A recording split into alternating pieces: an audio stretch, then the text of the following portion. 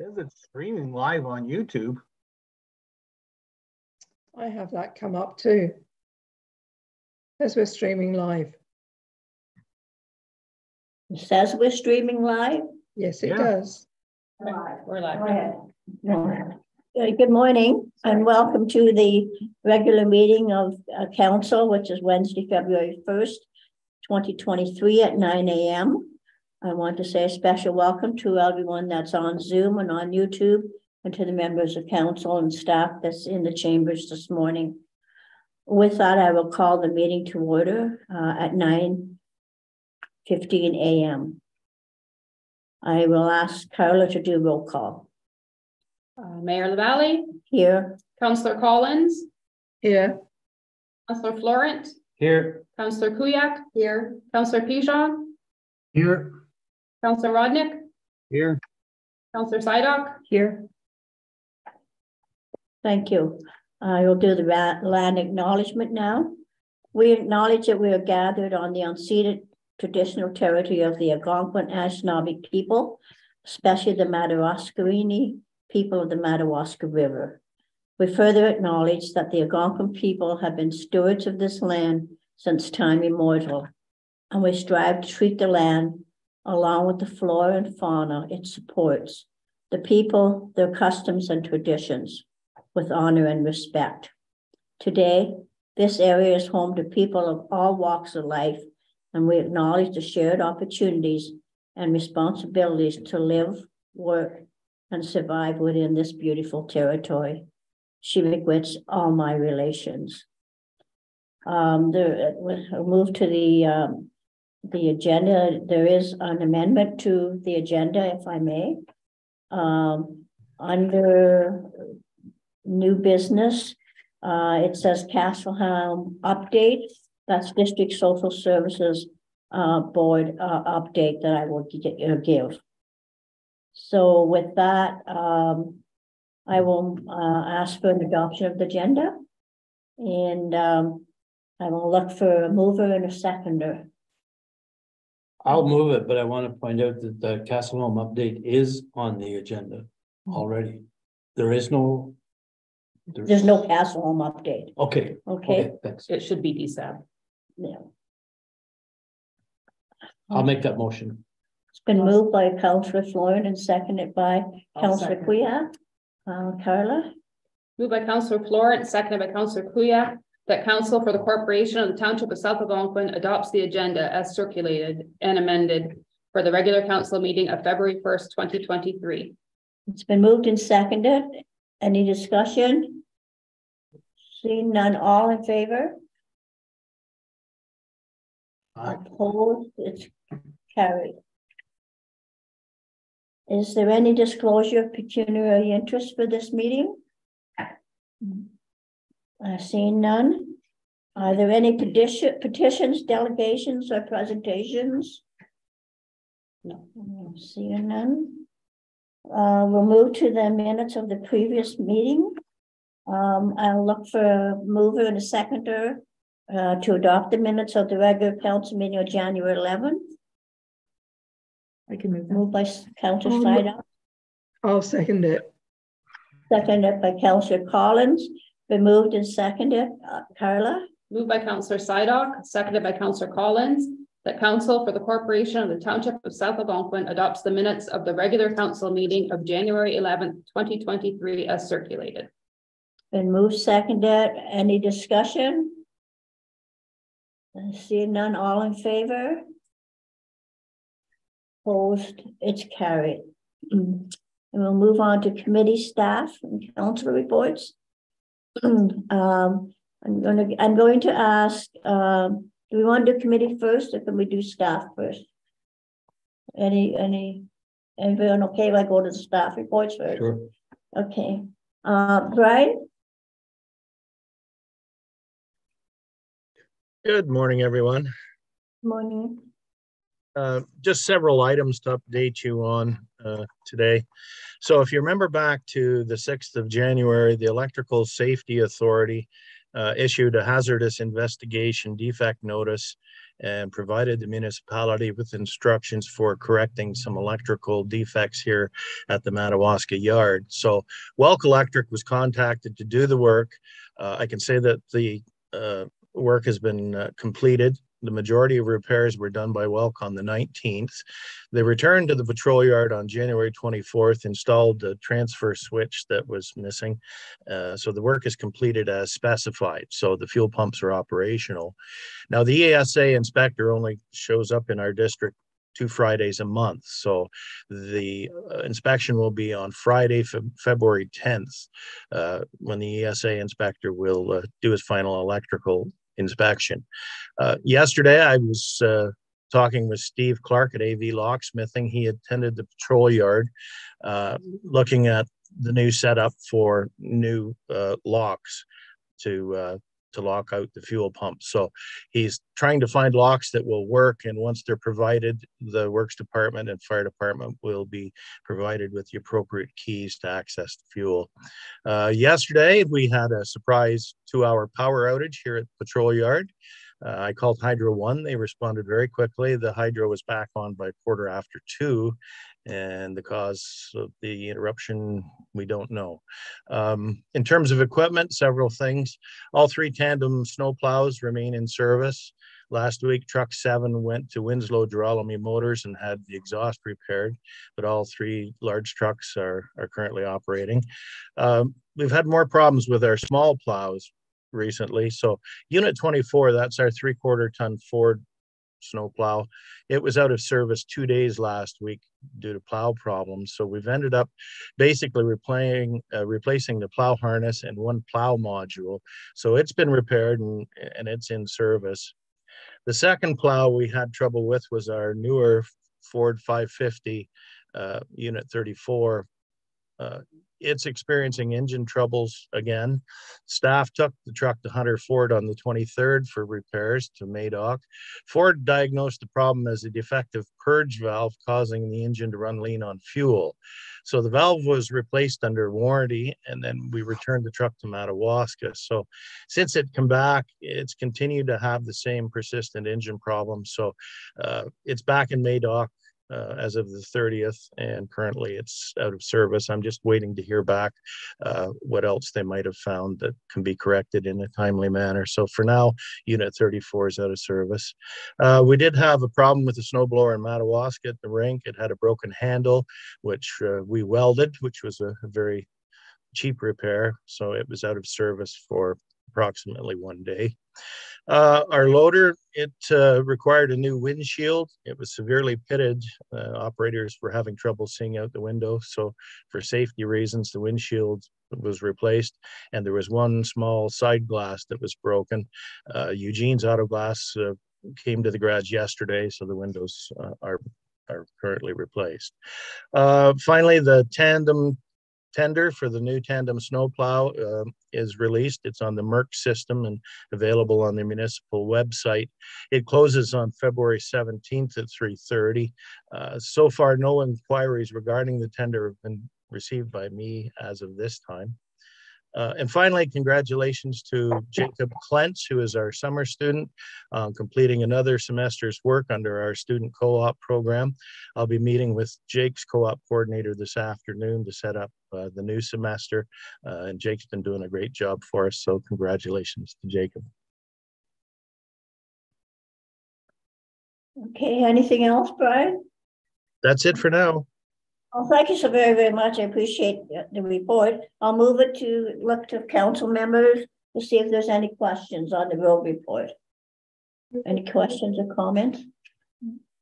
No, good. Yep, Brian, Yes. Councillor Pujon speaking. The 3/4 ton, you said it needs you're having plow issues with it. Is that operator error? Because you need a new harness, do you not? No, it's not the plow harness, it's the wiring harness. Whoa, okay. All It's right. it's electrical stuff. It's electrical, okay. The Western plows are famous for having connectors that are intermittent, and I mean, this is a really common problem with that breed of plow. So, but what we're finding is the delay in getting parts and the price of the parts is up. So I mean, what we used to get immediately or in a day sometimes takes a week now. So every time we have a breakdown, it seems like it's harder to get the repairs done in a timely manner. I don't know. I guess that's just a result of COVID and the results thereafter. But no, it was the wiring harness, and it's working fine now. Okay, thank you. Any other questions or comments? No. What will you be doing in terms of roads from here on in? Maybe I missed it, but we're up and running with everything except the one? That's correct. Yeah. So, I mean, we're operating with our 3 tandem units. Last week, we had the grader out at Hay Lake Corridor and through Mackenzie Lake with our ice blades on it. We were trying to smooth out the roads after that freezing rain and ice pellet storm. So, you know, that helps. I've got crews doing some snow removal in Whitney. Last weekend, we had to tow cars from the Whitney Fire Hall parking lot because the snowmobilers were parking there. So there was a bit of snow congestion at the Whitney carpool area. So the boys have been working yesterday and today, clearing that out. There was some snow removal at the Whitney Dam to do, where we push snow down to the dam and the M&R can't access the dam. So we're removing that. And so regular road operations continue, and when we have the opportunity, we're into the snow removal efforts. Brian, I wasn't going to mention it until you brought up the grader, but the section of Major Lake Road in the village of Madawaska is rutted from the heavy truck traffic on it. So first mile day, if it's possible, the grader run out there would make a huge difference. Just on the portion in town. I don't expect you to go out to Macaulay Lake or anything. Actually, I had a conversation with one of the truckers the other day. The grader's got the ice blades on it still. It's up in Whitney, and when we bring it back, we'll be running out Major Lake Road with the scarifiers to smooth that up. So it's in the works. We just haven't got the grader back here yet. Thanks, Brian. Brian, can you update us on the dump attendant at Whitney, please, the situation there? Okay, so we put out the job report there for people to apply for the position. The last 3 dump days, I've had the Madawaska rink attendant acting as the Whitney landfill attendant, and it seems to be going quite well. So that's on a trial basis, and that seems to be working all right. He'll be at the dump then today. From 1 till 4. So on a temporary basis, that's helped me out with staffing, that the rink attendant has picked up the staff, and he was willing to work the extra hours. So far that has worked well.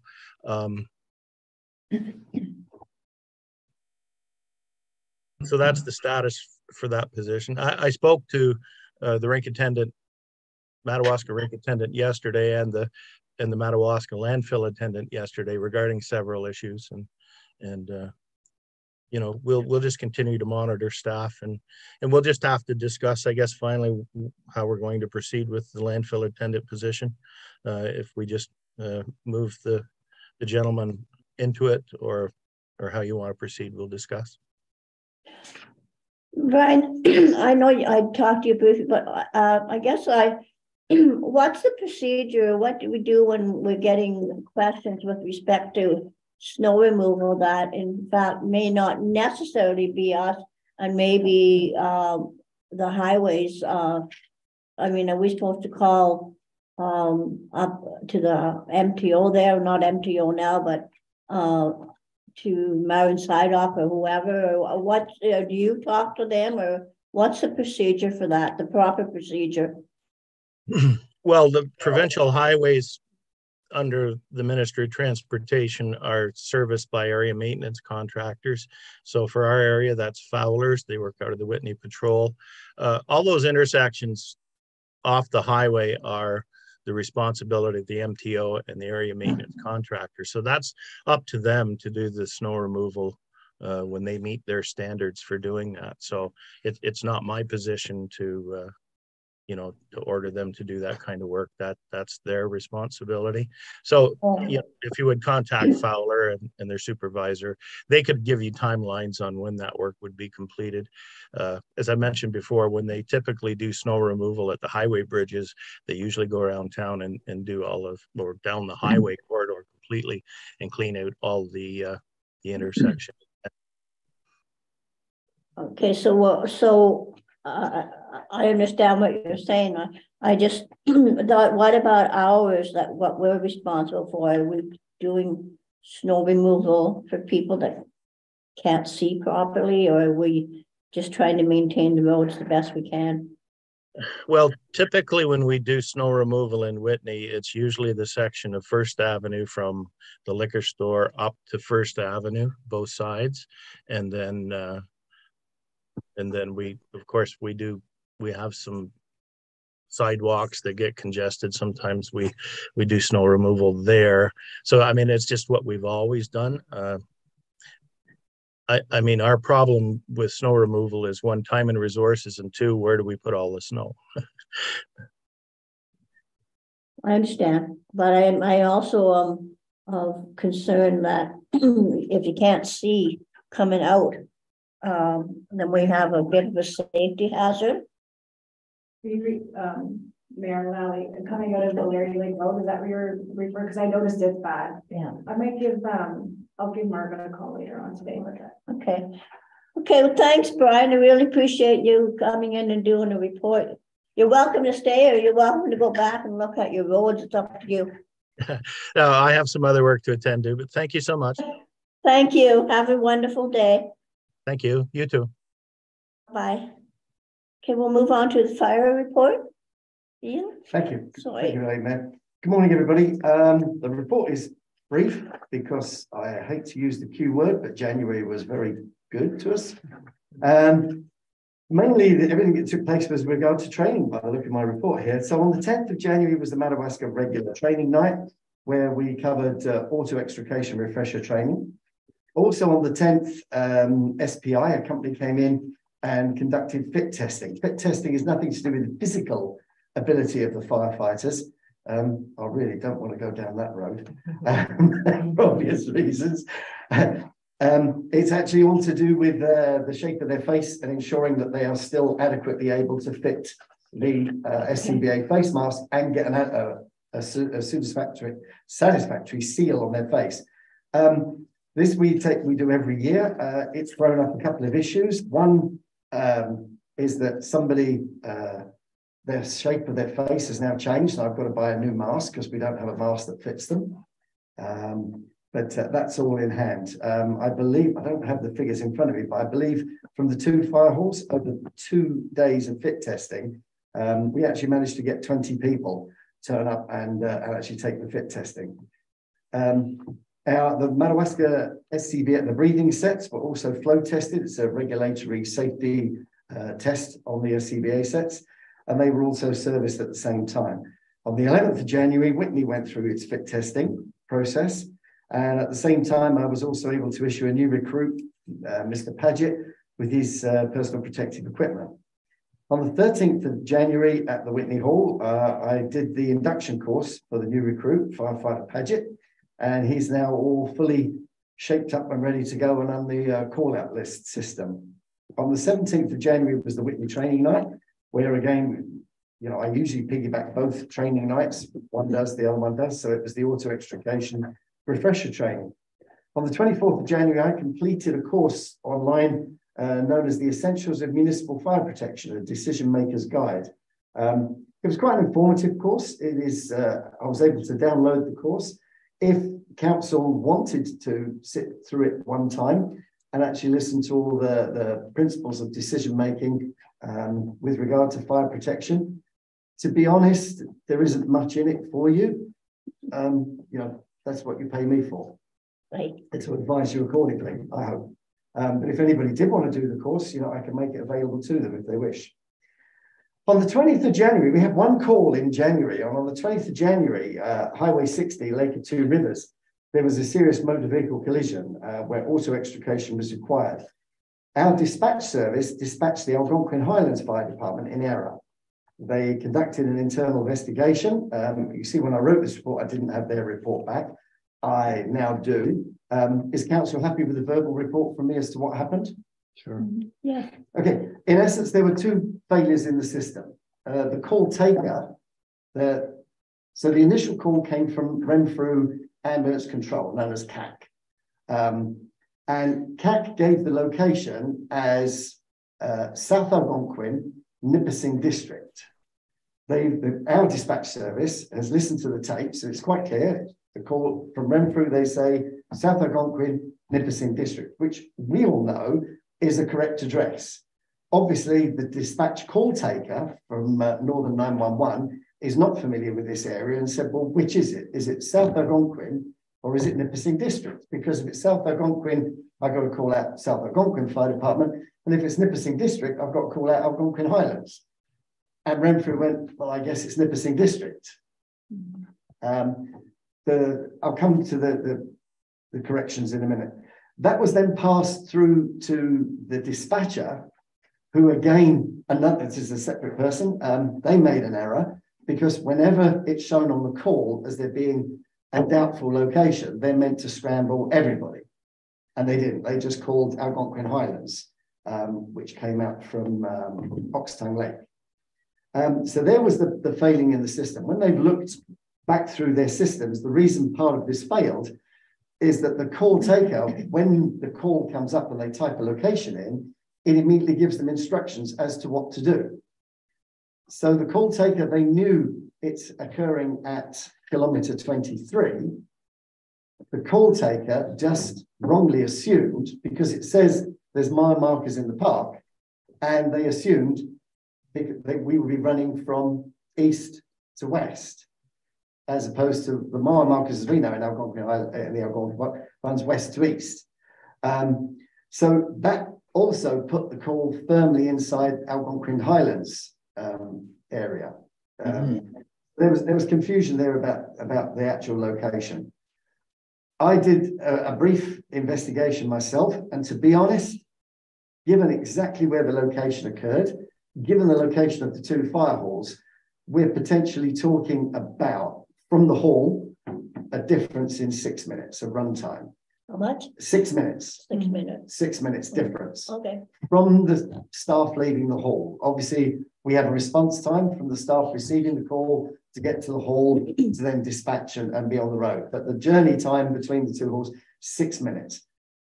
The call also, I mean, I gave it to you in abbreviated form, but it actually came, there were two professional firefighters on scene as it happened. And the call initially came in as one person VSA, vital signs absent. And as we know, it was a fatal accident. So I don't believe that this error caused any delay in the service that person would have received. I don't think it would have changed the outcome at all had it been Whitney that was dispatched as opposed to Algonquin Highlands that was dispatched, or Oxtongue Lake Fire Hall. What Northern 911, our dispatch service, has done now is they've actually changed all of the instructions that the dispatchers and call takers receive on their screen with clear directions that the kilometre mile markers, as a non-Canadian, well, I'm now a new Canadian person, I find that strange.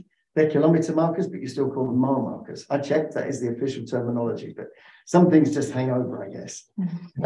So they changed it so that every time Algonquin Park comes up, it comes up stating that the mile marker system runs from the west to the east. And if we're attending from Whitney, we're counting down. If they're attending from the west gate, then they're counting up on the markers. Is the cutoff still Cache Lake? It is. Yeah. Yes. Which is more, it's not the middle of the park. Where this, as I say, I mean, a 6 minute runtime, that, Lake of Two Rivers, geographically is pretty much in the center, but Cache Lake, is quite a chunk more towards Oxtongue Lake, as you're aware. Well, so, because that used to be the center. It's probably In the halfway park, between the two yeah. fire halls. Yeah. Could be. The interesting thing about your report is about Algonquin Highlands is not in the district of Nipissing, No. although they do cover Yeah. an it's a area bunch. in the district of Nipissing. Yeah. I think this is, again, partly where the confusion around the poor Sudbury is the dispatch service, you know, and the person who's sitting taking the call might be technically from British Columbia and you know, is now moved here and working there. But well, I'm satisfied that the Northern 911 have done everything they can now. Oh, the call taker and the dispatcher have both received additional training as to what to do when these type of situations, querying the locations, arises again. So I'm satisfied that on this occasion, it shouldn't happen again. We'll wait for the next anomaly to be thrown up. Well, it just goes to prove though that, you know, there's things can happen, and that was a really unfortunate accident. Yes, yes, it was. It was Yeah. very sad for the families. Very sad. Was Algonquin Highlands on scene before South Algonquin was dispatched? South Algonquin was never dispatched. Never dispatched. No. We were never dispatched? No, that was partly the mistake. The Okay, dispatcher we were never. only sent South Algonquin, only sent Algonquin Highlands. That was one of their mistakes. They should have dispatched both services. That's what I said. If there's a query in the location, their standard procedure is to dispatch both fire halls. Yeah. And the dispatcher didn't do that. So the call takers received additional training and the dispatchers received additional training. So hopefully So we eliminate were that. never involved in any of it. Technically, no. It just happens. One of our firefighters was sitting in his private car at the scene and got out and like, well, can I help? And there were two other professional firefighters there who were already dealing, and like we called it in, and we, you know. So officially, no, we were never ever involved. We probably wouldn't have known about it No. had it have not been for one of my staff being on scene and phoning in and going, have I missed a call? And I'm checking and I'm like, no, we've had no call. And then very briefly, then a few minutes later, I got a call from Renfrew, from the CAC service, to say, we've had a call, we passed it through your dispatch service, and they passed it off to someone else. Can I check that we've got the right locations? And Renfrew were right. What Renfrew did wrong was actually picking on Nipissing District as opposed to South Algonquin. Right. You know? But yeah, they had the right. Had it been Renfrew dispatching us, then yes, it would have been right. They would have just dispatched South Algonquin. Okay, well, thank you. Any further questions on that? No. So on the complaints and concerns, Saturday the 21st of January, our bylaw enforcement officer had to tow away 3 vehicles and snowmobile trailers that were blocking the fire access road at the Whitney Fire Hall. To the best of my knowledge, this is the first time it's occurred. And you know, we've suddenly had a massive dump of snow. I looked this morning, there aren't many snowmobile trails throughout Ontario that are currently being listed as open.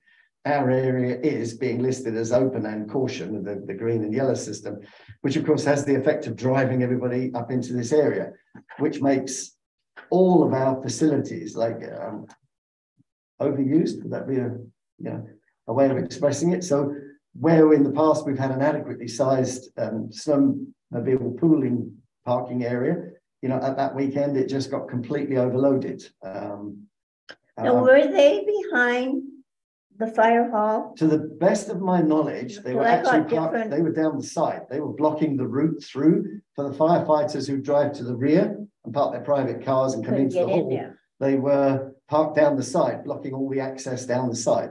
There's a nice big sign there saying fire access, please don't park and all that, you know. Yeah, I was driving by, the only difficulty I found was I got some questions about this, and pros and cons, one way or the other.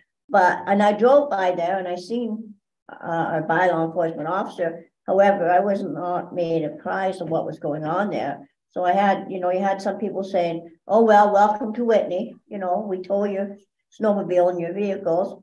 And then I had others saying, good, they were in the fire access route and should not have been there. So there was, I'm just telling you what came out in terms of local feedback to me about that situation. You know, I don't want to know everything that's going on, but that would have been nice to know what took place. It would have helped me better maybe to answer some of the questions and concerns. And I don't know how we set that up. Yeah. Well, certainly I was made aware of it by the bylaw enforcement officer. This is what he'd had to do. Yeah.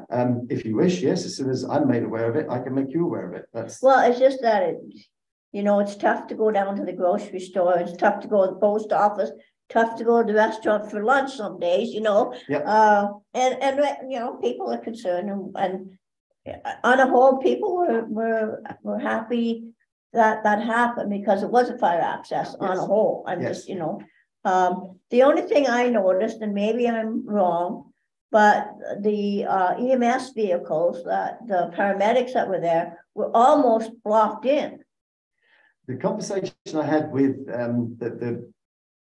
with Mike at the time, he said he'd actually gone and spoke to the EMS staff and asked them to stop giving permission for the people to park on the EMS side because it was then blocking them in.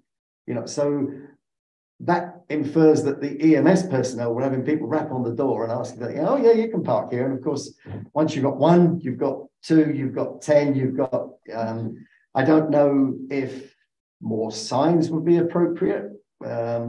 That's what I wondered, is there enough signage there that people can read, or they're just, you know, that was kind of, in my opinion, the first really good time of snowmobiling. Yeah. First dump of snow, snowmobiles were all over the place. Yeah. And, you know, we encourage that kind of tourism. I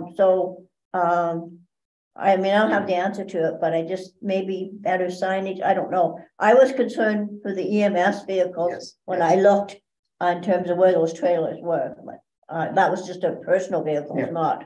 With regard to the signage, as I drove past this morning and I looked at the area, the snowbanks now are so large, the big sign that says this is the car park, you know, snowmobile park, is now pretty much obscured totally by the snow. And I think that was part of the problem. Yeah. That when you had those towed was that there was so big snowbanks, and they were sort of encroaching on where onto the parking area. Yes, yeah. So maybe now that if they were pushed back, and I think you've been working over there, or the roads have been over there, that maybe there's more room for people. Yeah, you know. So. Well, it's, I guess this year it's, you know, with the weather constantly seems to be changing. You know, perhaps it's just a situation we'll have to monitor and see if it happens.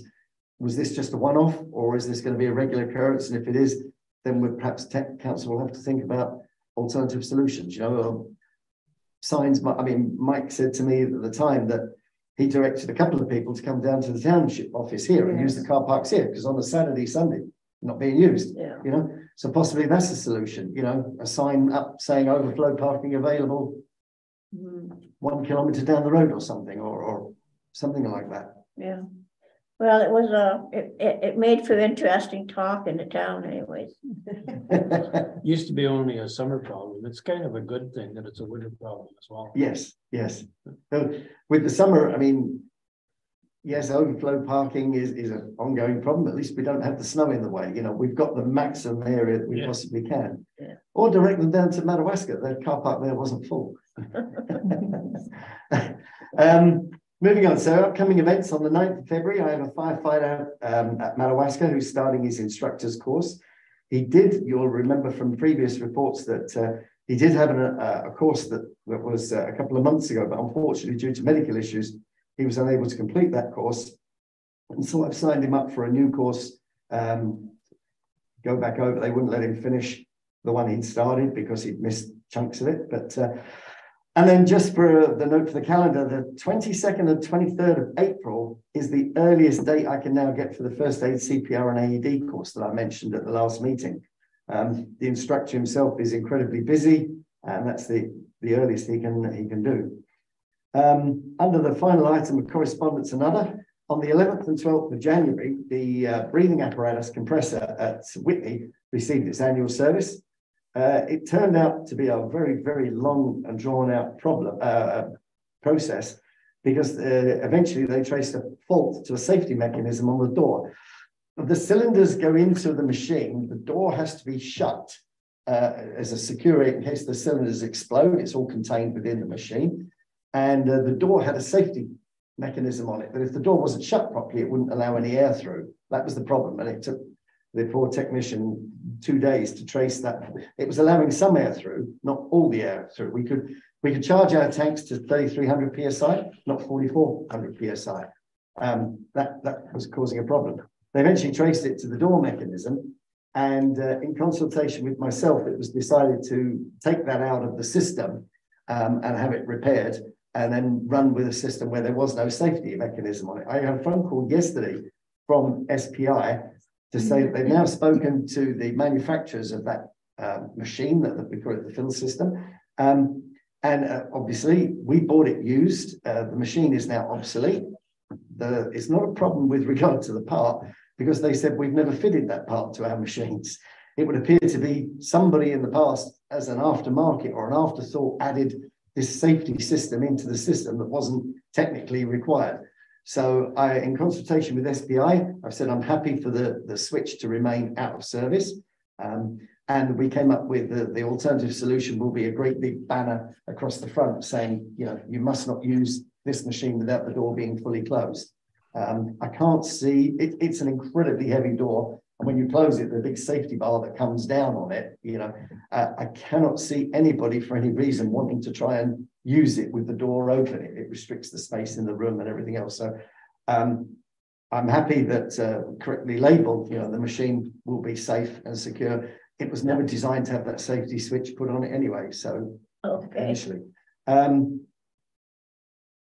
Yep, and they're coming back on the 15th of February because of the problems with the actual fill system. They were not able to do the flow testing on the Whitney breathing sets. So they're coming back on the 15th of February to complete that service and flow testing of the Whitney CBA stuff.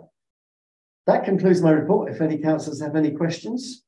I just wanted to go back to one item. It's on the 25th of February, you put Deputy Chief John Stubbs retired. Oh, yes, sorry, yes. That's because I'm working from my draft. That's okay, that's okay. I'm wondering if you could prepare a letter for my signature and council signature, thanking him for his service. Exactly, yes. John's been there quite a while and has done a good, remarkable job. I've been speaking to Carla about exactly that, and also having a framed certificate of service. Wonderful. For him. Okay, thank you.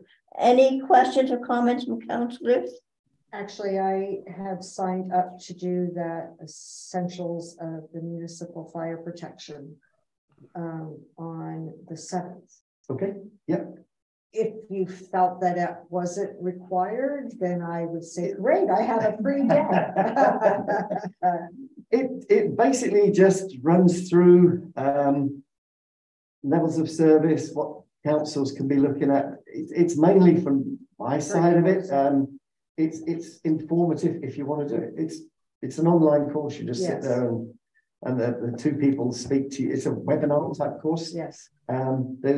You can do a question and answer session online. You can pose your questions and they will cover them at the end, and then they send an email later on a couple of days later saying, you know, these were the questions if anybody couldn't hear them, and these are the answers, and yada yada yada yada. So it's about 2 hours of your time. Fair enough. There's a break in the middle for a natural break. Okay. I'll see what happens. Anything else? Are you going to have a replacement in place by the 25th for John Stubbs? Possibly. I have approached someone, and they've said they are considering the other options, and they'll let me know. I will be chasing it. Now we're into the new month with regard to replacing. I certainly do want to have a replacement. You know, my idea of the structure of the fire department is there'll be a chief sitting at the top who does this and the reports and budgets and everything else, but the actual 2 fire halls run by deputy chiefs. Exactly what I do. Yeah. So that's it was suggested to me that perhaps I wanted to slim it down a bit. No, that's not, I don't think, an efficient way with the geographical locations and the 2 fire halls and everything else. I think a local person from the local team running the hall, you know, and knowing their staff and the calls and the geographic locations is the best way forward. Absolutely. Anyone else? I just mentioned one thing about your safety thing for filling the tanks. Yeah. It's a far cry from 30 years ago when we used to get them filled at Killaloo, and it sat on the bench with your hand usually on the tank as you're talking to the other guy that's filling it up. So it's come a long ways. Yeah, it has. I mean, when I joined, we had a single cylinder inside a metal safety shield. You know, now we can do 3 at once. You know, it's a magnificent piece of equipment, and it has life left in it. And Long may it continue. Okay, I don't see any other questions. Thank you for a great report, very informative as always. Thank you, Ian. The next one I have is the library report. My understanding, I got an email from Charlene. Unfortunately, she can't make it. So I guess I'll see if there's any questions or concerns or anything. Laura, do you have anything you want to add here? Or no. Sign off? I attended the meeting via Zoom because of the weather that day or that night. Just went over a few things. It's all in the report. I got back to them on the volunteer check, how that works for a 14-year-old, that policy. And yeah, then Charlene had to break. She had a home emergency. So. Thank you. Well, I just want to add that the presentation that was done on the Algonquin history went very well. We had good comments, good feedback from it with Christine Lukasiewicz-McCrae. And my understanding is that there's the second kind of part of it, March 6th. So got a good write-up in the paper, which is always good for our township. So so thank you for that. And yes, so with that, then if there aren't any questions on the library report from anyone? Don't see any, so I will move on to what do I have now? Tracy? You next? Yeah. Okay. Thank you. So my staff report is pretty self-explanatory. Council passed a resolution at the regular council meeting of July 6th to authorize staff to proceed with the sale of a unopened shore road allowance.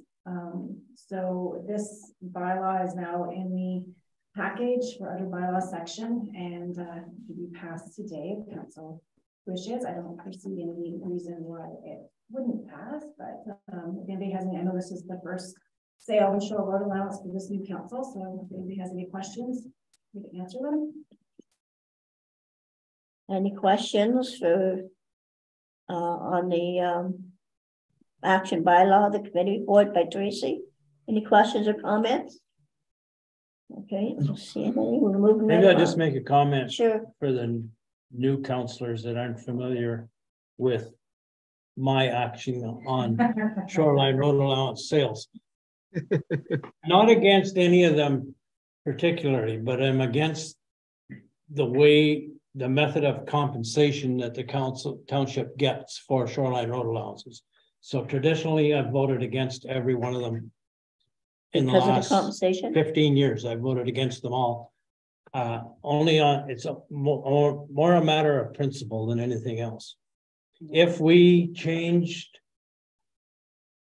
the rate that we charge for shoreline road allowances, I'd probably change my vote. But until then, I won't put forth any motions for shoreline road allowances, and I won't vote in favor of it. Thank you, Councillor Floyd. So that being said, excuse me, Councillor Pigeon speaking. Councillor Pigeon, go ahead. I see you. My question's directed to Councillor Florent. Yep. What is the compensation? I couldn't tell you off the top of my head, but it's not enough. It's an amount per foot. Yeah, it's amount dollar value per foot. How much is it, Tracy? $5 a foot. Or $60. I was gonna say it's cheap. So $5 a foot. I have seen you're looking at the cost of, this doesn't count the application fee, which is $500. It would be about, I would say $2,000 at the most. Would be what we would sell. We get $2,000. Yeah, that's not counting the other fees on top. Well, I agree with Councillor Florent, and it is. We should look at it. So really, it's pretty cheap. They have to do a survey. They have transfer fees through the lawyer, which we don't see any of that. But coming to the township is the application fee, and then it would be the. Is that a going rate? Like, do other municipalities have that same rate? It varies, but it varies among municipalities. Yeah. Yeah, but we may be able to find what other municipalities charge. I know. Oh, yeah, for sure. The schedule fees bylaw needs to be updated, so at that time, then the staff would do a review over the ways that. In fairness, I'll give the other side of of the discussion is the township does gain eventually because the property has now added 66 feet plus the width of their property So to their taxes. property, so their assessment will eventually go up. Yes, Yeah. So the township will receive more tax dollars, but that's that's, way down the road. yeah. But I also think we should take, I'm sorry, go ahead, Councillor. Who's this? Councillor Rodney? Yeah, but then again, I mean, I get what Joe's saying, and I don't disagree that we're giving it away too cheap. But we got to also remember there is only one buyer for this little chunk of land. You only have one customer. You only sell to the adjoining property owner. Right. So it's a limited market. Absolutely. Councillor Pigeon speaking. The thing is that we have to cover our costs as well too, right? So if the township is only getting X number of dollars per sale of the waterfront and we're not covering our expenses, it doesn't make sense to me. Well, I think we are covering our expenses, Sean, but Barely. yes. Yeah, The homeowner has to provide the survey and they incur lawyer costs too. But Okay. I know it, my vote won't turn any down. If it came to a point where it turned it down, I may waver a bit because I don't think we should not sell the road allowances. Or the shoreline road allowances. But I just think we should be getting more. well, I agree with you. So I think it's something that we should look at. And so we'll make a note of that and bring it back maybe. Absolutely. Adjoining townships. I agree.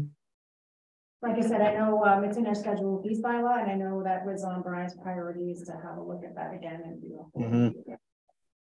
Okay, thank you. Thanks for bringing that up, Councillor Florence. Okay, anything else on this report? If not, we'll move to Jennifer, who's been sitting there very patient. Thanks. So we have the staff report in for the 2022 year-end reserve transfers. So this is a report that we do each and every year at this time. It's an annual process completed before the auditor comes in to close out our year-end. Our audit is scheduled for the week of February 27th. It'll have 2 to 3 days of in-person, and the remainder of the week would be completed off-site by the auditor. They will at that point detail the reserve and reserve fund balances during their presentation to council, which we are presuming will be in April. I'm not sure if you've got any questions directly relating to any of the transfers. A lot of these transfers had been detailed in the 2022 budget and approved by council. These are the final numbers that are coming out after the spending has occurred. So I'm not sure if anybody has any direct questions to anything specific in there. Any direct questions from members of council on this, on the reserves? Nope. Okay. Okay, seeing none, go, anything else, Jennifer? Yeah, so we have a budget meeting that will be postponed. So February 15th is a proposed budget presentation. We are postponing that till March 15th. There will be no meeting on February 15th. No finance meeting. Yes. No finance. Oh, I didn't think there was anything. The committee of adjustment is. Oh, okay, sorry, I didn't realize. So we postponed that. We're waiting on a couple of key amounts to come to us. VSAB and Castle Home levy amounts are 2 of the main ones. And we also are awaiting some of the quotes we have been requested prior to year end. So there's some of the capital projects. So March 15th, we think will work out a little bit better. We'll be a little more prepared to come in for that. So what do we do with this? We have 2 meetings then? On the Committee of adjustment. Just committee of adjustment. Okay, can we do the 2? Pardon? We can do the 2? On the March 15th. Oh, March Yes. 15th, yes. Yes, okay. Yeah. Okay, so Yeah, put March 15th in your calendars? No, Yeah, for the budget meeting, but the The Committee of Adjustment is February 15th. Yeah, February. we'll probably end up having another one in March. Okay, I thought we had two on March 15th. All right, thank you. Well, we may. You will. Don't worry, I'll find one. Yeah. Any questions for Jennifer's report? And maybe I'll just speak to the interim tax bylaw that will Please be do. coming up. I didn't do a report for that, but I'd like to give a couple comments. Thanks. So this bylaw is completed annually at the time of the year. Council approval is required in order for us to proceed with the interim billing process in March. The Municipal Act dictates that we are allowed to bill 50% of the previous year taxes. And because at this point we don't have the 2023 tax rate set, we use 2022 tax rates multiplied by the 2023 assessed values that come in through MPAC. Just a little more information about it. There'll be 2 installments to this to the March billing. So March 31st and May 31st are their due dates. And just a kind of a heads up that we'll have the final billing bylaw come to council June or July, so that we can proceed with the final taxation in the first week of August. So this March 15th meeting has no bearing on the interim tax bills that are going to go out. No, So that's right. we're still moving ahead. That's going to That's happen. the current practice for municipalities, with exception to the larger centers. I think we have a motion today for the interim, don't we? Yes, I didn't put in a staff report, so I just thought I'd speak a little bit to it before the bylaw came up. But I'm not sure if anybody had any questions about that, or we can address them when we get to the bylaw section. Any questions? Well, we're an easy group today. Yes. Okay, We used to do the interim billing in 2 consecutive months, and probably 6-7 years ago, we changed it to putting a month in between. There was numerous reasons that we did that. But it seems to work better. Yeah, because people that I've talked, some people said to me, well, we're budgeting, getting ready for our tax bills that come in March. So I thought, okay. And so people really watch, so yeah, they've gotten to know the system here, and whenever we make any change, it causes a lot of confusion and things. So I think we'll go ahead with the way we've done it. If it works, why should we try to fix it? I don't know. People have really become accustomed to those dates, and they are the same each and every year, so that makes it easy for everyone. Okay, well, I think that concludes the staff reports. With that, then I'll move back to committee reports. We have committee reports on here. Any committee reports in our? There's this one from the chair of MNL Rec. It's an annual statement. Is that one okay, Joe? Yeah, there's nothing. I just for recreation, there's no real report because of the timing of our last meeting, because the council meeting was postponed. I give the report from the last recreation meeting at the last council meeting. There hasn't been one. Just maybe mention that there was a great turnout for the bridge reopening in Madawaska that was kind of hosted by the recreation committee. And as far as the budgeting, I think my wife Sharon, the secretary treasurer of that committee, and our janitor that's in charge there are meeting with a painter this morning. Yes. To get a price on the painting for the budget. Okay, well, thank you. Okay, then if there aren't any more committee reports, I'll move on to council reports. Are there any reports from members of council? Council wants to know. Any hands up there? I can't see. I need Looks better quiet. glasses, I guess. Did I hear someone? No? I guess I'll just say a few words about the Whitney Rec Committee. They did meet mid-January. We're due to meet again next week. It's up and running again, which is nice to see. I'll have more information for you as we go forward. Lori and I are going to tag team again and have a meeting the 16th of February in regards to downtown or Whitney beautification. And we've probably put posters out today, if not today, tomorrow. And we'll start working on a plan. Our main plan this year will be to get some flowers, whether or not planters, baskets, etc., and maybe banners that could be used where the veteran banners were. Anyways, that's our hope, and hopefully we'll see a lot of people out and some good ideas. Great, thank you. Any questions, comments? Any other reports? Okay. Any business arising from the minutes? Nothing. Okay. I think there was one. Go ahead, Councillor. Yeah. It was in regards to the works supervisor position. There had been no time specified when we spoke about reviewing of that whole works department and the outcome. Not sure if that was just missed or if I missed it, but we should probably have some type of a time commitment, right? We could wait another 6 months and still not have anything. Okay. And I speak to that because Brian spoke to me with that.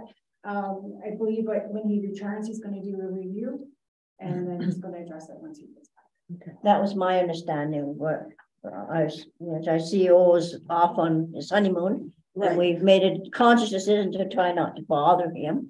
So as soon as he returns, so Councillor we will move on. We'll be moving on that. Sort of alluded to that there would be a group to look at that, and again, I would assume that's human resources. So yeah, Sharon would be involved. Yes, Sharon, you'll be. I'm sure. Sandra, you'll be part of that, eh? I always call you Sharon. Sharon. Councillor Collins, you'll be part of. I will, but I need to make it aware that I'm actually going away on vacation. So hopefully there is time when Mr. Martin gets back before I leave that we can actually get the guys together and hash out some information there for you. So when are you on vacation, Councillor? The 22nd of February.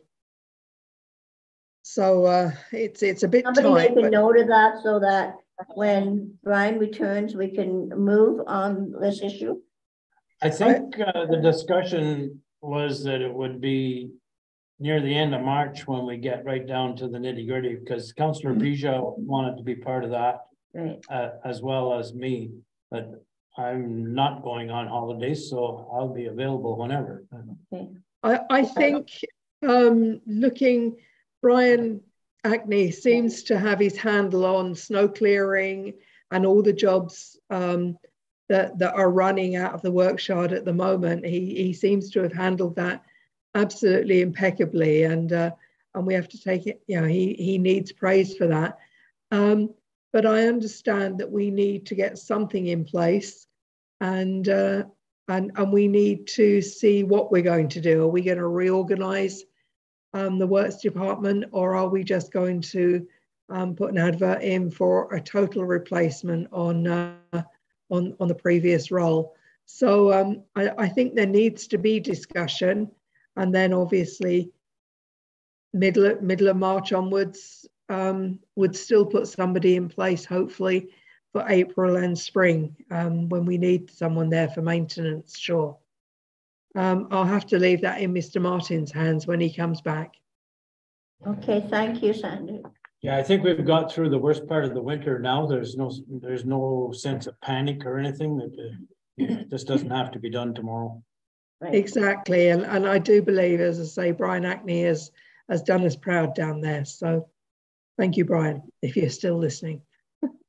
Thank you. Okay, lost my. So any other unfinished business? Lost my train of thought there. Okay, anything else from any of the council members on unfinished business? There are no action items and there are no information items. So we'll move on to new business. I think any Councillor Kuyak, you have some items under new business. I do. Did you want to do your update first, or do you want me to go ahead? You can go ahead. Are there any other items under business? Any councillors on No Zoom, no, okay. Go ahead, Councillor Kuya. So there actually is a few things, and I'm gonna have to ask everyone for help, please. But I did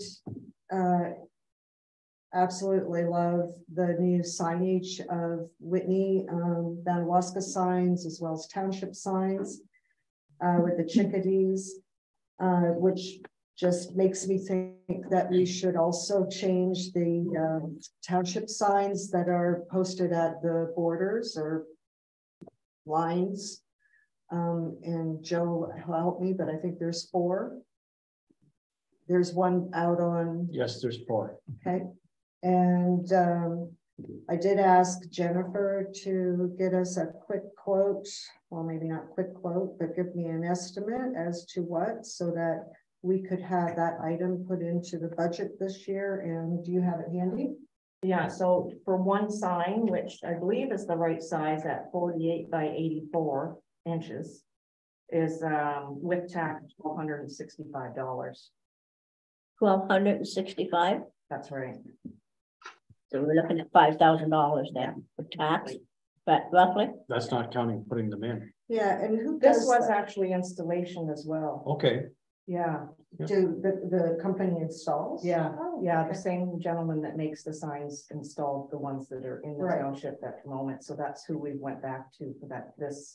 In fact, this was a quote that I had gotten for the library. The Madawaska Library would like a larger sign to advertise their location. But looking at the size, I do believe it's the same size as those entrance into, or would be very close, because it is a large sign. So, yeah.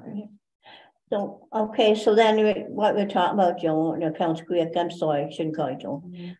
Is we're looking at a uniformity of our signs, Yes. basically. Yeah. And I don't think $5,000 is going to break the township. If it is, we're in bad shape. Entrance signs were purchased and put in 2017. Okay. They're the older format and style. So what happens with those signs once if we change them? What happens with the other signs? The old ones? Come down. Yeah, Come down and yeah. carry, like, I don't know whether we keep Yeah, I them. don't imagine we would be putting them up anywhere because No, it wouldn't okay. follow then that branding plan.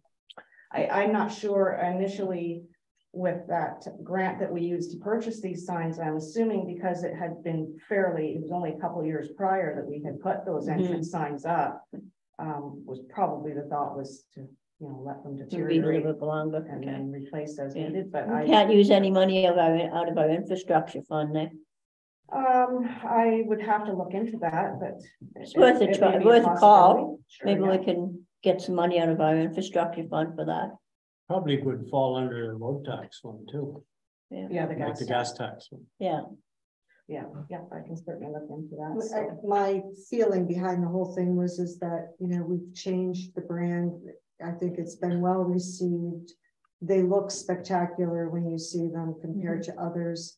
And it would just be nice to have that consistent Okay. vision.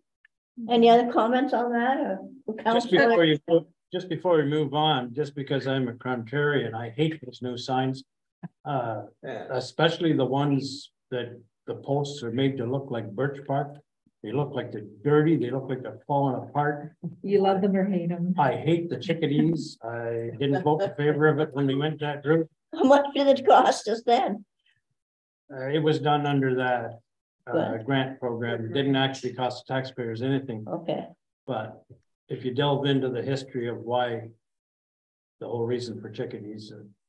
Okay. We're Notice. always. Councillor Collins, you had a comment? I do. I don't know whether or not the fire chief is still present or whether he has left. He's left. He's left. He has left, right. With regards to the entrance to the township signs, I know that and I believe he has put it in his budget, he wants new burn notices put at those 4 positions as well. Because he said someone can drive into our township and never ever see a burn notice, whether or not it's daytime burning or evening burning or even a burning ban. And he believes that the 4 areas where the entrance into our township signs would be a better place for the burn notices to be erected, either part of this sign or in the same location or underneath these signs. And I wonder if the project can be looked at with those burn notices incorporated into the design or added on at the same time. Because the burn notice for Whitney is at the community centre. Well, the rest of Whitney don't see that unless they drive along Hay Creek Road. The one in Madawaska is at the community centre and can't be seen from anywhere on Highway 60. And I believe the other one on the 523, that it's at the back of Cross Lake area. And unless you're looking into the woods, you wouldn't see that one either. I'm not sure where the one is on the 127, but probably equally obscure.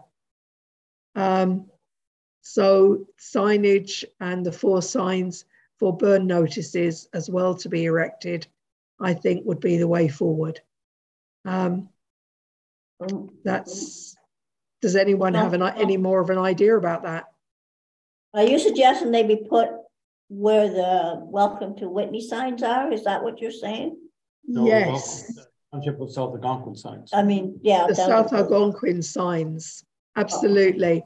And other townships, as we travel around the province, seem to do that. So they're very, very prominent as you are driving and welcome to South Algonquin.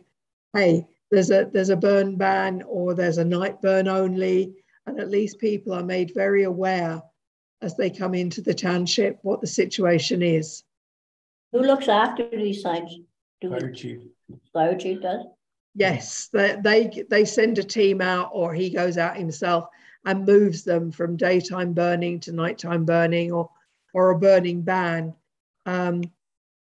So they need to be seen by people coming into the township for sure. And where they are at the moment, they are not seen. People don't see them. Do we have any idea what those cost? I don't know. I just know that he was putting it as part of his budget to purchase them. But I think from the point of view, if we're going to go ahead and change those signs to incorporate the burn notices in the same location would be a good project to go ahead. I'd like to make a comment. Okay, go ahead. Councillor Pigeon speaking. I think relocation of our existing signs would probably be adequate. Mackenzie Lake Road, for instance, has 2 burn signs, 2 burn indicators, one coming from the north, one coming from the south. They're visible, but anybody that is on the 127 corridor, that lives on the 127 corridor, which there's not very many people, mind you, nobody really pays attention because they don't see the signs. There's burn signs as well too on McCrae Hay Lake Road. There's burn signs there as well too. So to save a little bit of money, why don't we just relocate some of these signs? Okay, thank you, Councillor. Okay, anyone else comments? Okay, so I don't know where we go with this because I don't have a dollar figure or anything. We during the budgeting process, we could have this discussion with Ian to see if there's something. We'll make a note of that, and I'm sure Ian will bring it back in his fire report because we're not going to do those signs right away. Okay, is that okay, Councillor Collins, Councillor Pigeon? Yes, absolutely. Like I said, it's something that take into consideration because we've already have the signs. So if they are relocated to places where everybody can see them, we're going to be saving money. I do know that the MTO charge rental on the ground when you've got signage on Highway 60, Highway 523 and Highway 127 on numbered roads. So I thought incorporating them into the signs, Welcome to South Algonquin, would save on the rental, on a double rental of that costing for the MTO. But maybe they don't charge the township as they used to charge private business. I'm not sure of that. So So thank you for that. I believe they do. I don't think they would charge, but I don't know, things may have changed, but I think that it's to their best interest and everything. They had signs before on fire hazards, etc. Well, I think it's a conversation we can have with MTO. I'm not against having those signs, but where the present locations are is great because it targets the people that are on that road. Like as Councillor Pijot pointed out, it targets the people at Hay Lake, the people at Mackenzie Lake. There's one at Allen Lake. There's one at Cross Lake. Those are the people that traditionally have fires and cottages. I think we're targeting the right people, but I'm not against. I wouldn't like to see any of those signs moved. I'd like them to stay exactly where they are, but maybe 4 additional signs, one at each entrance into the township. So they all be the same? All exactly the same, yeah. Okay, that's okay.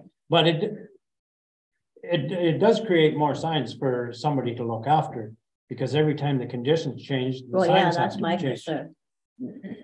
But I'm sure if the fire chief is in favor of this, he's taken on the role that he's going to look after it.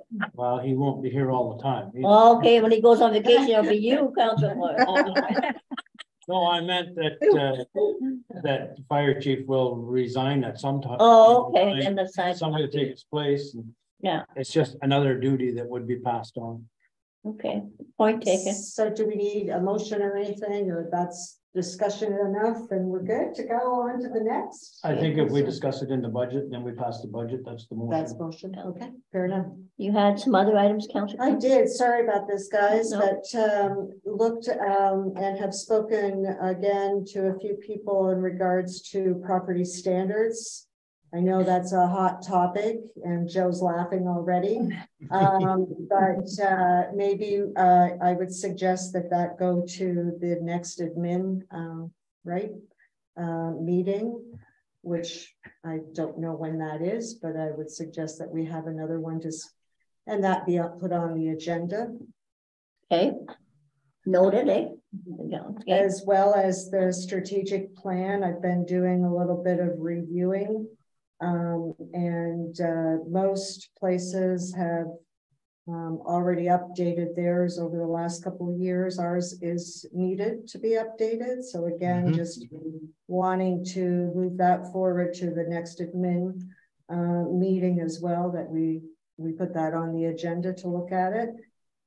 Again, most places have a one-pager sort of directs their goals for that year, and they are including 4 pillars, and we have several 1, 2, 3, 4, 5, 6, 7 sections of our strategic plan. So we may just want to sit down and look at it. I don't know if it requires any. We had company that came up and did the last one, correct? Right. When is our next admin meeting? We haven't just set the middle up on schedule yet. No. And then the next and last one would be emergency management. And again, going back and looking at our power outage / I don't know, it wasn't quite 72 hours, but I think I think we should put it back to the emergency management committee to look at it. So again, have that go back on the agenda and review that, because I do believe there's more holes than just the need of a generator for this building. And that's all I have. Okay, thank you for bringing those forward. We can take it to the admin meeting and set that up as soon as we can. Any other councillors with any comments, business, or anything they would like to discuss? Yes, it's Councillor Pijot speaking. Go ahead, Councillor Pijot. Councillor Kuyak and Sidoc, have you been approached by the rec committee regarding the recreation hall in Whitney about the kitchen? In regards to? What's wrong with it? Renovating it. Small? Renovating it? Yeah, so Joe Avery did bring that up. And again, I don't know if that is what a rec committee should be doing versus what the township should be doing. It's the township's facility, not the rec committees. So I have spoken with Brian, but again, need to sit down and ask. There is no term of reference for that committee. So I'm not sure what the terms of reference are. You know, does that rec committee look after the building, or is that the townships? Yeah, I can understand the confusion because we're all new to this, right? But Joe Avery's point was that if that kitchen, which the kitchen is very small, right? The whole building was designed wrong. Anyhow, Yes. that's nor here nor there. We own it now. But if the kitchen was more user-friendly, that the hall would probably would be getting rented more. Yes. So this is something that we should look into. The other thing that was brought to my attention as well too is, and this is all getting back to raise the roof. I don't know if you remember the discussion we had a few meetings ago regarding the generator for either the recreation hall or for the township hall, and using that raise the roof money to purchase that stuff. So what Joe was speaking of was maybe contacting the people that did donate the money to raise the roof and put that money towards redoing the kitchen. Yes, he did bring that up at the last, the first rec committee, and it was suggested there with the few people that were sitting around the table that the money was donated for a specific project, and it's pretty hard now to go back and say, hey, you know, let's use it here, let's use it there. So I think what we were going to do the next meeting was come back with 4 or 5 different items and put a nice letter out to the community to say, you know, we're not going to be able to do the roof. It's just way too much. And here are different other areas in which we might use that money. What are your thoughts? And have the community have some input into where that is going, where that money is going to go. Like a survey. Yeah. And that should hopefully come out in the next couple months, because I believe the money is tied up, and Jennifer, you might be able to tell me if I'm wrong, tied up until July. So we have to absolutely do something in July with it. It's in an investment. Yes. Yeah. So it will roll over in July. So if we wanted to do some projects, then we'd have to be mindful of the date. Further to that same discussion, I was approached by a former staff member and a current volunteer suggesting that a separate building be built to house the Zamboni, and that where the Zamboni is currently housed be renovated along with the kitchen to make the kitchen that much bigger. And again, with the same point that it would be more conducive to hall rental and more use. So at some point, there has to be a discussion. First of all, I would like to see the Recreation Committee get agreement from the people in principle that they could use that money that's already sitting there for a different cause than what it was actually raised for. And that's, I don't think it's a big deal. You just put out a notice and ask for people for suggestions, and you're going to get a couple of people that are absolutely against it, and you're going to get, I think, the majority of people that will be absolutely for it. At some point, you got to bite the bullet and make a decision. Somebody has to make the decision. I don't want to put that on the hands of Joe Avery. It should be committee level, not an individual level. Oh, absolutely. But I think all of that is doable, but requires a lot of planning and probably some engineering if you're going to alter the building. And maybe some more fundraising or applications for grants or something.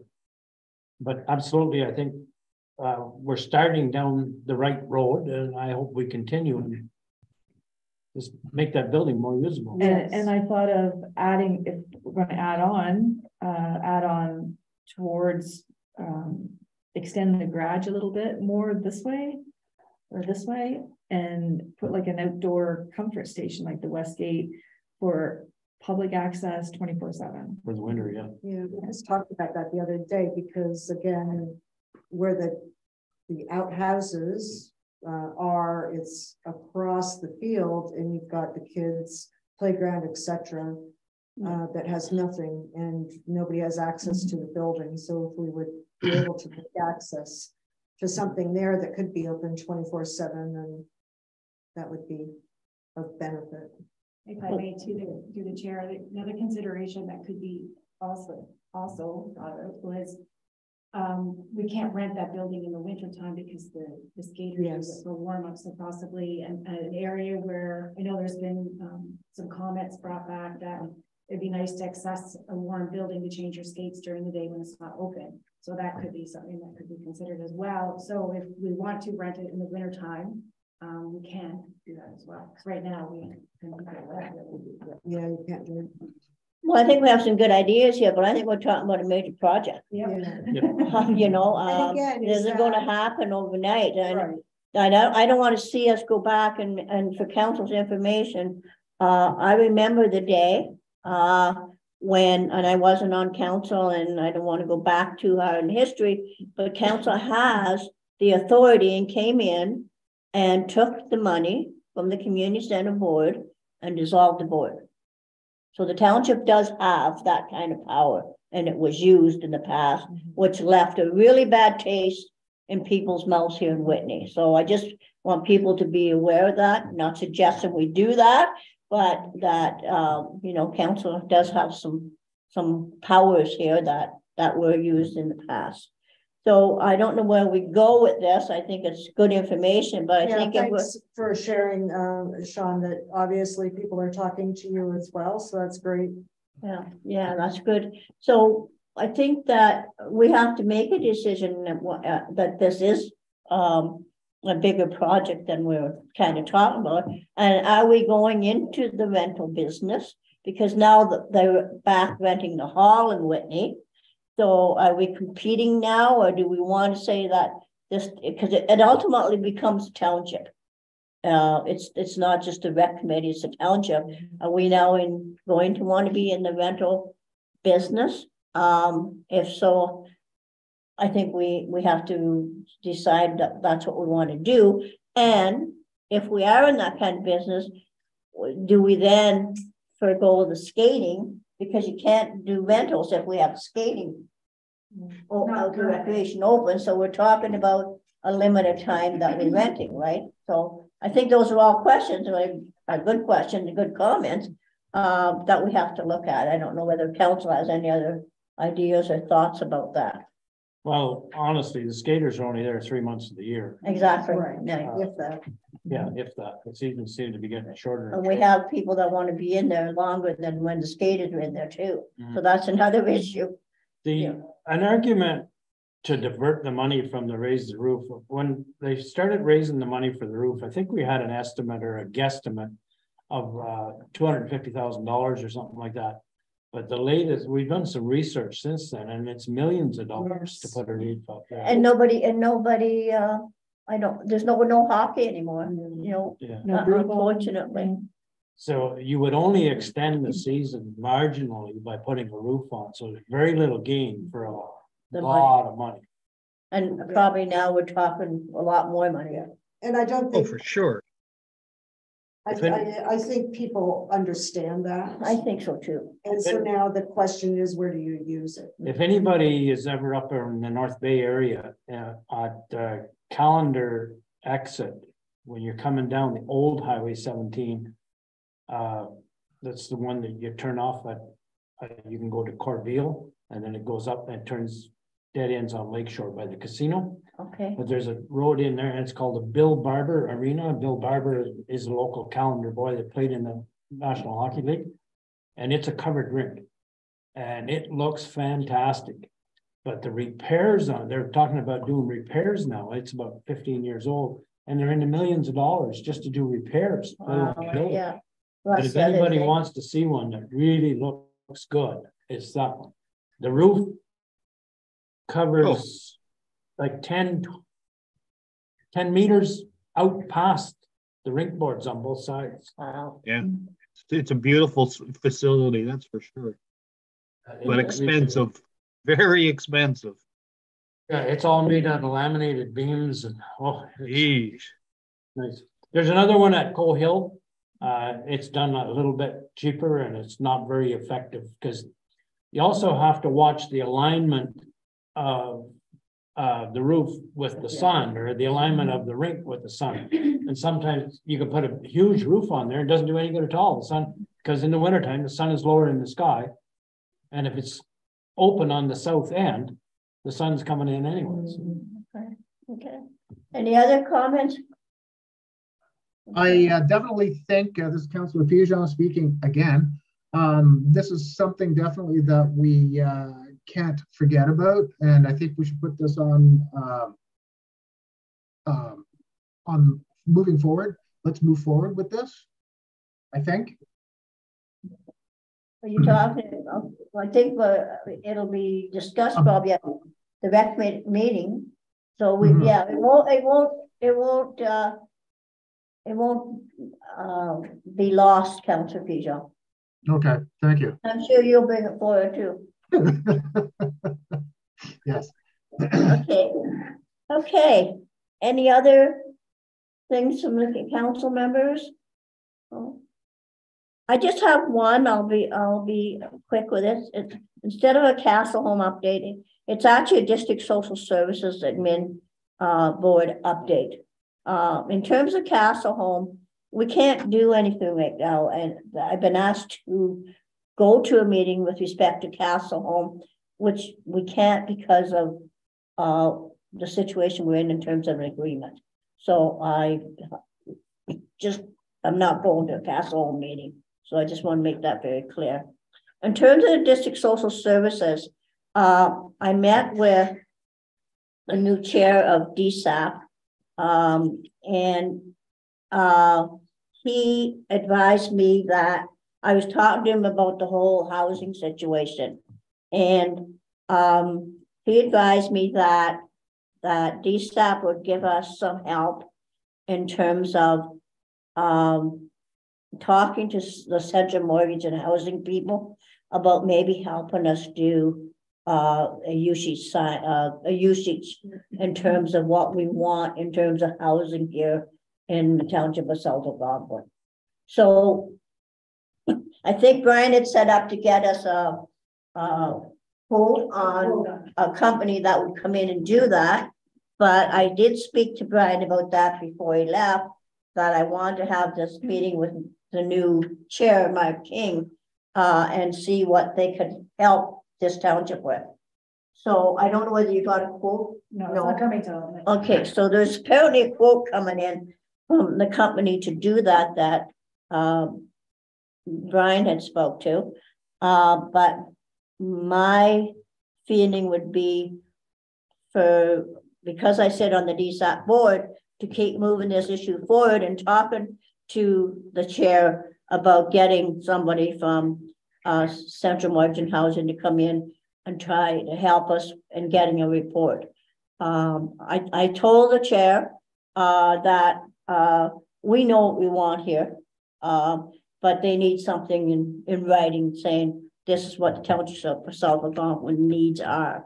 So if they want that, then I'm a believer that they will and can help us with that situation. And Councillor Kuyak and Councillor Sydock did meet the chair of the board. And I did do a, well, I'll just leave that there and see if there's any questions with respect to this update. No questions? I do. Just, did you say, just so that I understand, that you have put out a quote for a company to come in and do a needs assessment? Is that what you just said? Brian, our CEO spoke to someone because we were bringing to Brian, right, the CEO, our concerns about housing, and we're not moving on it. Right. So he did contact a company. Okay. And the company came back and said, we will provide you with what it would cost for somebody to come in and do a needs analysis for us. Okay. Yes. So that quote was supposed to come in yesterday. No, it's not going till next week. Oh. Or until when I told the contact that next week would be fine because Brian's not back anyway. So she's going to provide a quote for to do this study, because it was our understanding that DSAB or funding is not available to us until we have this study or have a study showing our needs. Yeah. So that's where he was moving forward. And then this all happened after. So that's it happened after, and this happened because of, I think, we have a new chair with DSAP who has been into this township several times, knows a lot about the township, knows a lot about, you know, they were involved with the daycare, and they know about the property, and so I'm putting my faith in this chair to see what he can do to help us, because I don't want to go into the expense of providing some kind of analysis just to the District Social Services Board when we're paying a fair amount of money in there in taxes and subsidies. So so I'm not saying we don't get that quote. If they can help us, then that's great. You know, Ryan is aware of that. Before he went on vacation, he was aware of my talking with the chair. Okay, so putting all things out, we're going to do what we can without having to put any costs on the township. The way I feel about it, anyways. Sounds like a plan. Can I make a comment on that? You certainly can. Mayor LaValle, you mentioned or posed the question of whether the township wants to get into the rental business of the recreation thing, but is the township going to get into rental business of housing? I would rather, I'm not against us doing the study in that, but I would rather us encourage private enterprise to supply the housing, so that we're a helper, not the owner of. And I know it may come to that, and it does occur in other communities that the township actually owns rental units, but it's a major step. Personally, I don't want to get into the rental business. However, I think that if they come in and we get this lady or gentleman from Central Moreton Housing, I think that one of the things that has to be looked at here in terms of my talk with people is a whole multi-use housing here. So we have people saying they want to rent seniors apartment. We have people saying they want a home. We have people saying they just want to sell their homes and move into a rental apartment. So I don't know what would come out of it in terms of the usage or whatever, but I think it's a question and a conversation we'd certainly have to have as a township. Yeah. I would not want us to put us into the rental business of, if we could avoid it. Okay. Well, and that could be part of the needs assessment process too. Yeah. Right. So I will keep council apprised if I hear back. I have this Mark King's cell number, so I will be on him.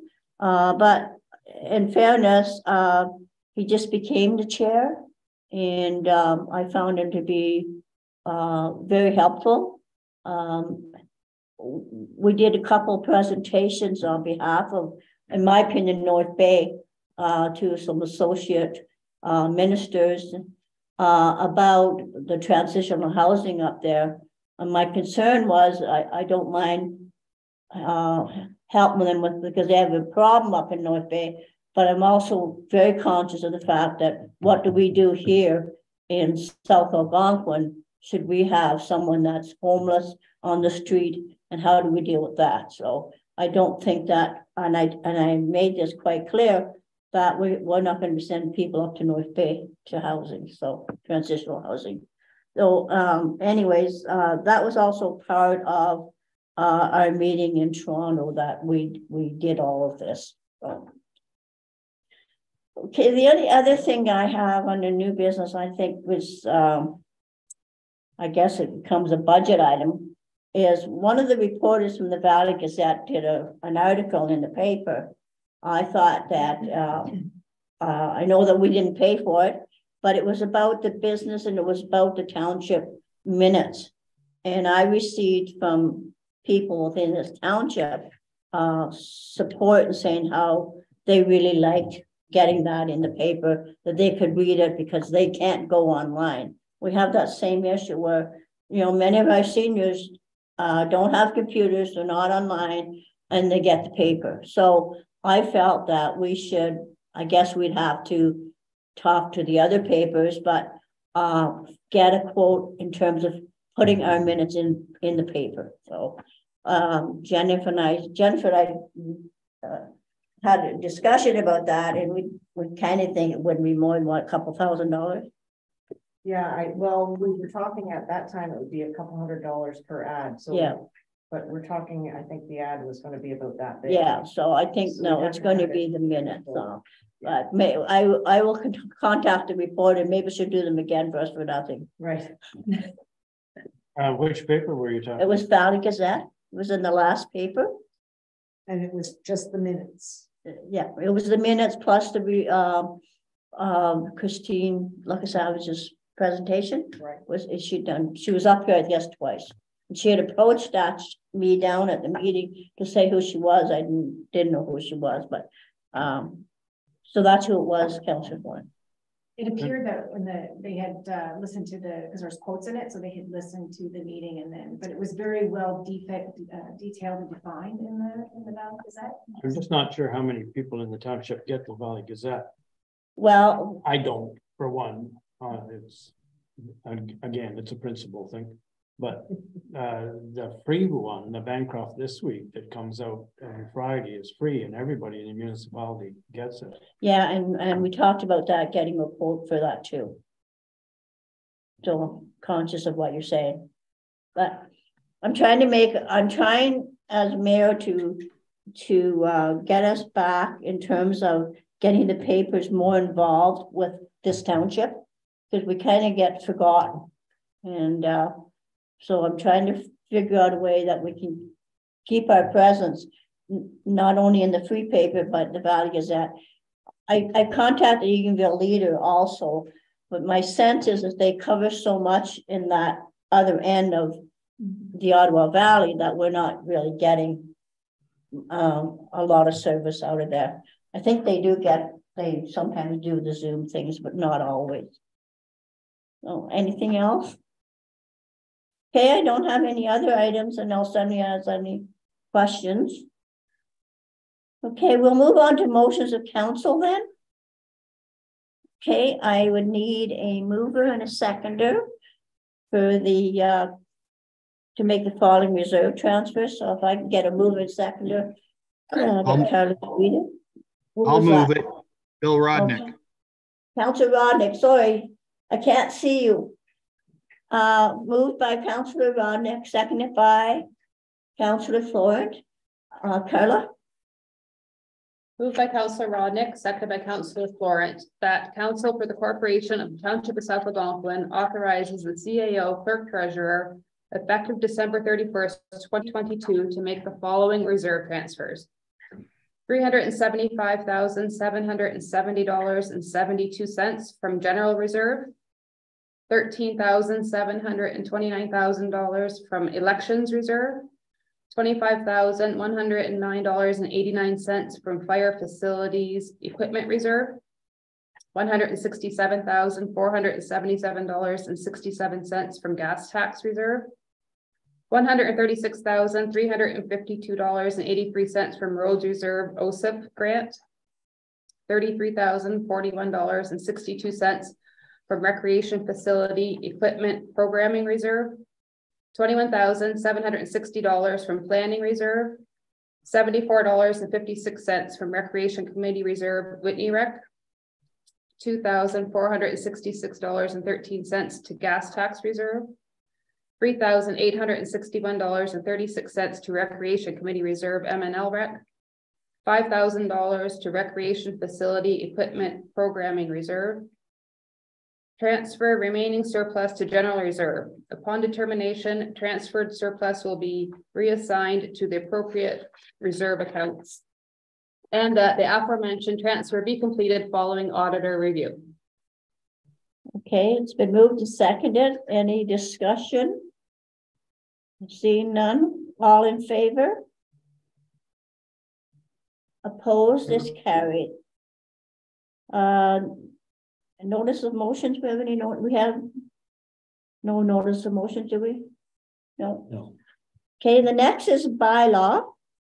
I will entertain a motion to move and second it this bylaw to be deemed and read a first time and a second time. So do I have a mover? I need somebody to move. Moved by Councillor Sydock, seconded by Councillor. I can't see who that was. Collins. Collins. Been moved and seconded. Carla, sorry. Moved by Councillor Sydock, seconded by Councillor Collins, that bylaw 2023-737 Shore Road Allowance, Aylan Lake, bylaw 2023-738 interim tax billing, bylaw 2023-739 confirm the proceedings of council be read a first time and deemed read a second time. Been moved and seconded, been read first time and deemed a second time. All in favor? Opposed? Carried. Okay, moved by, we need to deem this read third time and passed. So I need a mover. Oh, come on. I'll move it. Who is that? Councillor Bill Rodnick. Thanks to Councillor Rodnick, seconded by Councillor Kuya. Been moved. Third time to be read a third time and passed. Okay, any discussion? All in favor? Opposed? Carried. I thought we had something on the road to be excuse me, we had something for Ava. Oh, that's on there. That's a committee. Oh, sorry. Thought I had something for council, but it's committee of adjustment. Okay. I'm learning every day. Thank you, everybody, for your patience. We have nothing to move into a closed session that I'm aware of. Moving right along.